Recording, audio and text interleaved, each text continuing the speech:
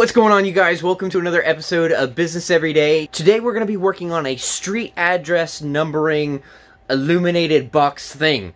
This box was inspired by the last two signs, the LED signs that I've done. And I was thinking, it's like, oh, I live in a really dark neighborhood. Maybe having some like illuminated numbers might be a good idea. And so that's where this idea came from. The plan is to cut this box out of a few different materials. So there'll be MDF, there'll be acrylic, and then I'm not sure on what the actual box will be made out of. Maybe half-inch plywood, but everything will be sealed and with silicone, and then it will be stained, painted, primed. I'm not sure yet, but it needs to be mostly waterproof because this will be outside, though I think I'm going to mount it underneath the eaves of my house, and so I think it will stay relatively dry, but I still need to think long-term in regards to waterproof. We need to sketch it, prototype it, build it in easel, and cut it out, see what it looks like. So let's get to that. Hopefully, I mean, you know, who knows what problems we encounter, but we're going to do our best. Let's go.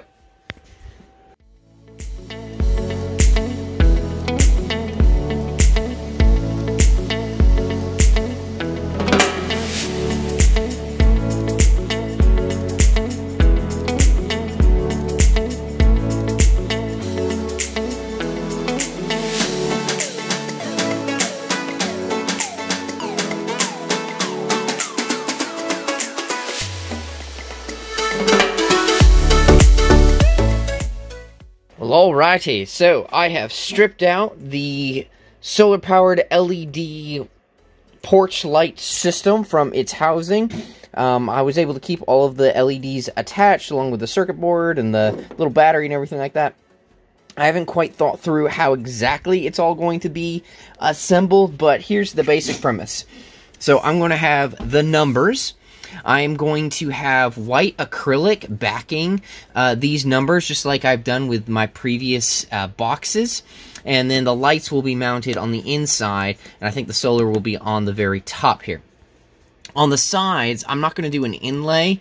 This is going to be a groove panel to where this the front piece will actually just slide into it. I'm going to try and make this a little more waterproof because it will be outside, but we'll see how it goes. But that is the premise of the design, is there will be a box. There will be the cutouts, and then I'll have white acrylic behind this, and the light will shine through. So, I think we might have something here.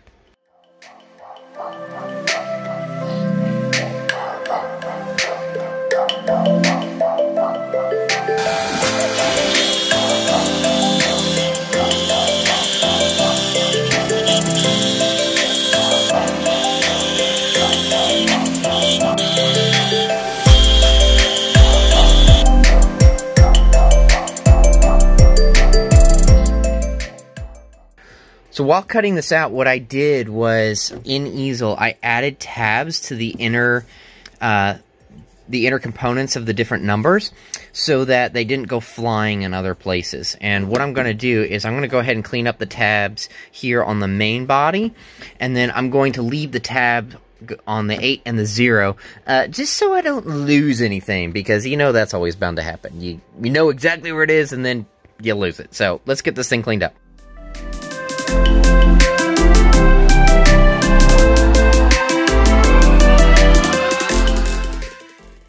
After looking through my material that I have available to me, I got this 2x material that I think I'm going to go full-on rustic, and it's going to look natural, slightly incomplete, but I think that I'm going to do the square box sides with this with these numbers, and I'm going to cut a groove both in the inside and the top where this piece will sit in that groove.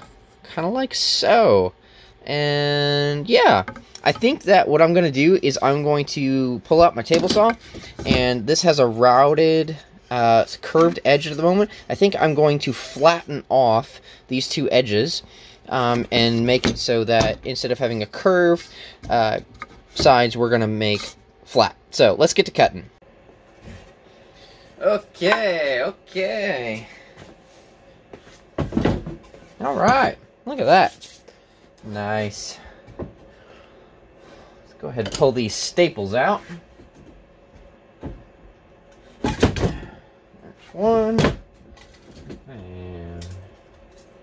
There's 3 in this one.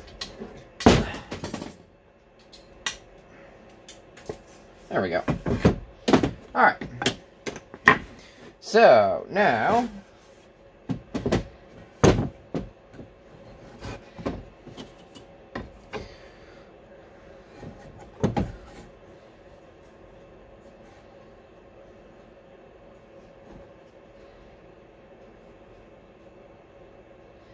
Look at that!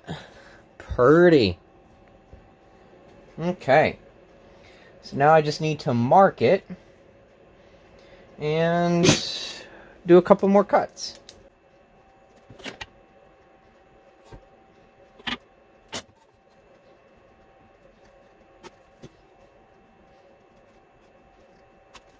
Yeah, this might look a little chunky. We might have to redesign this.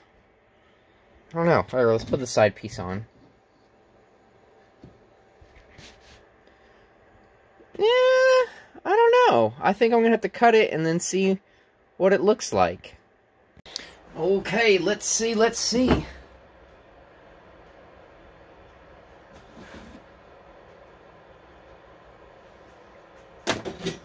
Huh. Okay. I'm not hating on it. Is it going to look too big, too small? What should we thinking? I don't know, that might look kind of cool. Just a box picture frame. Yeah, I think we're going to roll with it. I mean, we can always make another. But at the moment, yeah. Next, what I'm going to do is I'm going to cut a groove in this piece and this piece to fit the MDF. And yeah, then it should slide right in here like so, and we should be able to get rid of that seam. So let's go cut it out. I gotta show you this groove. Okay, so it was off by just a hair, but look at this. The MDF clears out its own groove. Look at that. And it just slides right in. Boop. Oh, that's beautiful. So let's get these slots cleared up. And, yeah, and then we'll assemble this thing. Or at least pre-assemble this thing.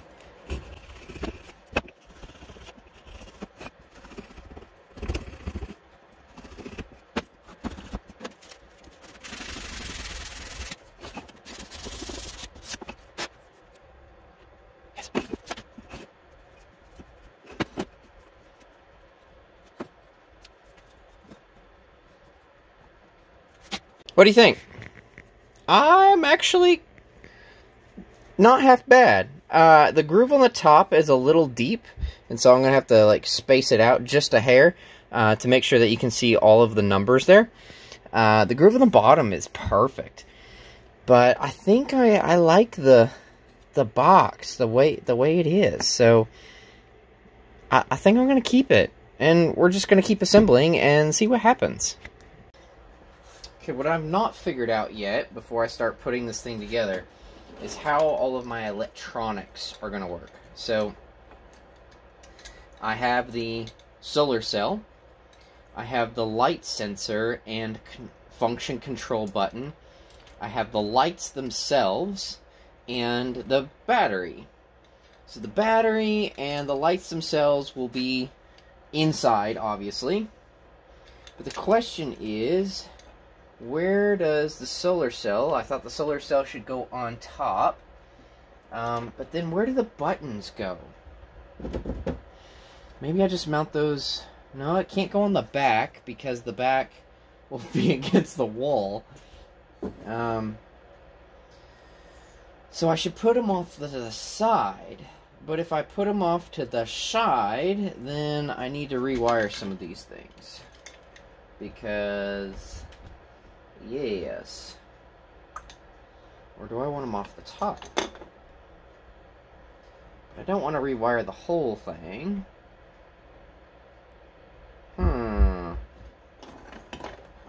Maybe I want them off the bottom? Like so?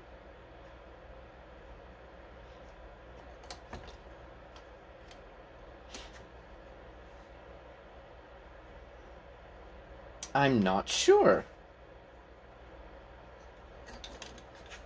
Well, regardless, let me go ahead and cut out the piece of acrylic that will go behind this. So I already have that done. And then we will continue on with the designing. So let's get this piece of acrylic cut out.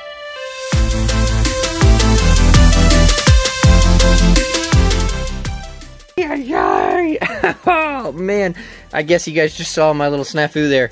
Apparently I hit down on the Z-axis like 3 times, and while it was on 1 inch, and it drove itself into the acrylic, even bending everything a little bit. Oh man, so that wasn't supposed to happen.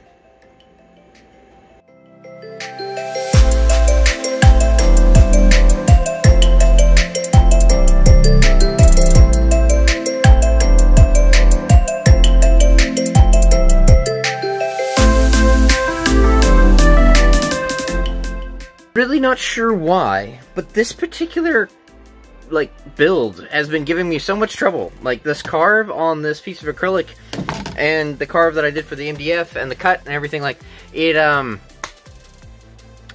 don't know, I've been having trouble with the XCarve. You saw me plunge the bit right into the acrylic, and then I don't know what I'm doing. It's bad, I guess. I'm getting lazy or careless. I need to pay more attention because I don't want to hurt my machine. But it's been one of those days.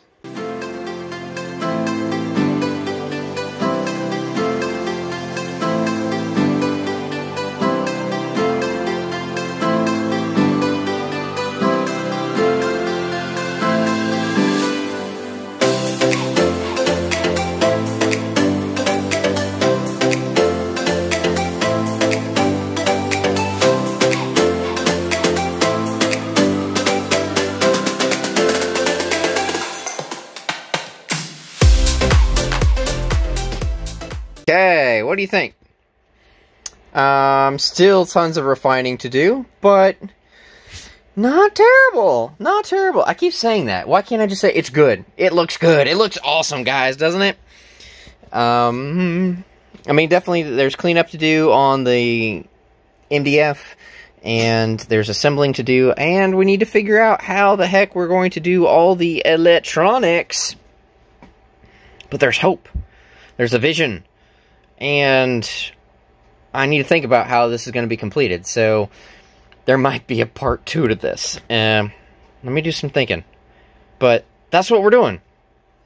Well, there you have it, guys. That is, I'm going to say, part 1 of a 2-part build to get this address, number, shadow box, LED illuminated thing completed.